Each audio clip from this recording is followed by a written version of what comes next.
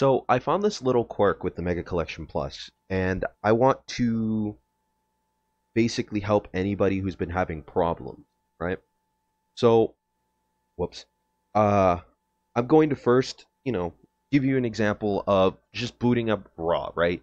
You set up game, you're ready, you have the controls set up, you probably pick full screen or window depending on how you feel. Maybe you want borderless, you know, whatever, right? That's how you want your game set up, right? So you go to boot up the game, right? You hit play, and the game boots up, loud ass Sega noise, par for the course. You boot it up, right? You hit the A button, this happens. I didn't push any buttons. That by itself, it just moves. It's this constant left input. Well, a common solution to this left input problem, right, is to, boot up something like Joy 2 Key, for example, right? Or if you're with an Xbox controller, Joy X Off, some shit like that, right? Well, what if I told you you don't have to do that? Shocker. Well, if you hit Command R, you can open up the run the run application. You do Shift %, which is, Shift hit 5. I say Shift %, I don't know why. It's like an affectation of my brain. You open up your app data folder, by default, when you open app data, it opens roaming. All you have to do is scroll down to the Sega folder, just keep scrolling, right? It's going to take me a while to find my Sega folder. It's a little weird, right? You open Sega, and then you go to the Mega Collection Plus folder. You have the settings.ini, right? Which I already have here. So, here's the thing. Every time, you boot that up, okay?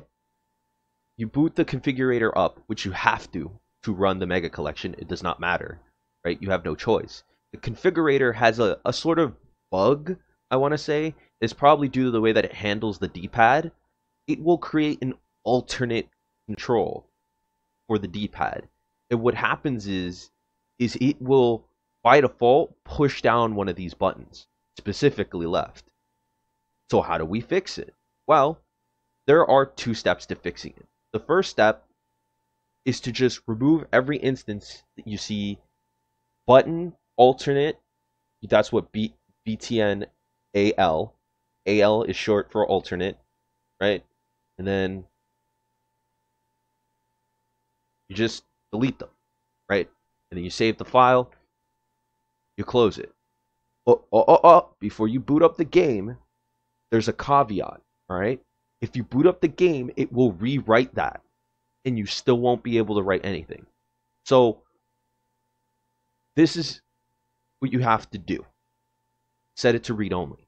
I know it sucks because you can't, change the controls. You're going to have to remove read only to change the controls next time and have to delete, the alternate file. But this is the result when you do it. Right? I'm going to boot up the game. Right? Hit start. Ta-da! No tricks. No gimmicks. This is literally how you fix it. You're welcome.